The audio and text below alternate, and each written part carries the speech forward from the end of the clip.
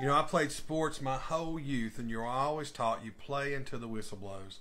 Football or basketball, if you stop before the whistle blows, the other team is going to gain an advantage. They're going to keep playing, and you stop, and they have an advantage over you. So your coaches teach you your entire career, you do not stop until you hear that whistle blow. You keep playing.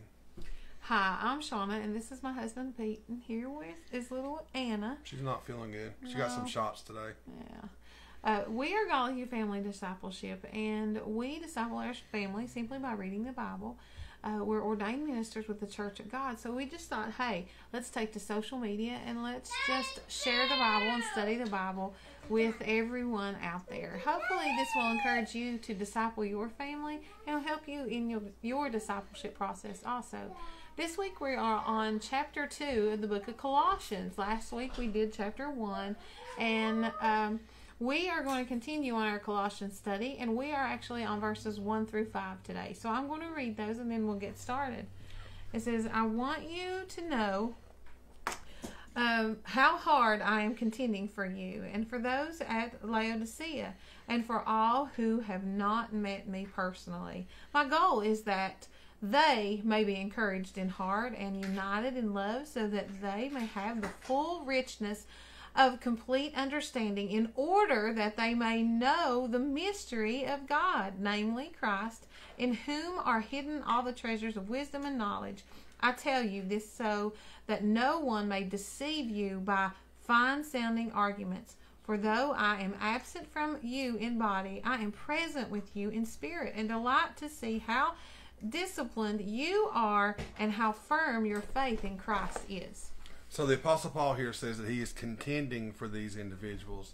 You know, whenever I read this scripture, I thought, you know, the modern church has lost the art of contending for things. You know, we've lost the art of playing until the whistle blows, or should I say, praying until the whistle blows, right? And not giving in and holding steadfast and grabbing the horns of the altar and saying, I'm not leaving until we get the breakthrough, or until the person we're praying for gets the breakthrough. We live in an age of instant gratification. If it doesn't happen right now, then we lose attention span and we move on. We've been spoiled. We have drive-thrus, we have microwaves, we have next day delivery, and it's standard, right? Yeah, it's like the standard way of living. We have the internet where information comes and pops up, and we know exactly what the recipe is, or you know, what the 16th president's favorite meal was, just because we Google it or something.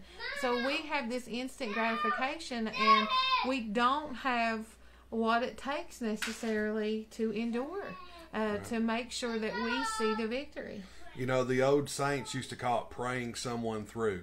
That's true. And what praying someone through meant was, once you start praying, you didn't stop until they got to the other side, till they got their breakthrough. Yeah. You know, it wasn't just mentioning, hey, their name in prayer, Lord bless so-and-so.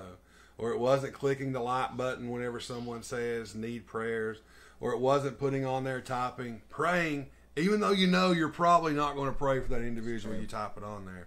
But that's what our modern church has turned into. We've lost this ability to contend, or what we would call intercede on others' behalf. And that intercessory prayer is such an important part of every believer's life. We should be interceding like the Paul, contending for those to know Jesus Christ as their Lord and Savior, for them to grow in their relationship with Him, for them to lead others into relationship with Jesus Christ.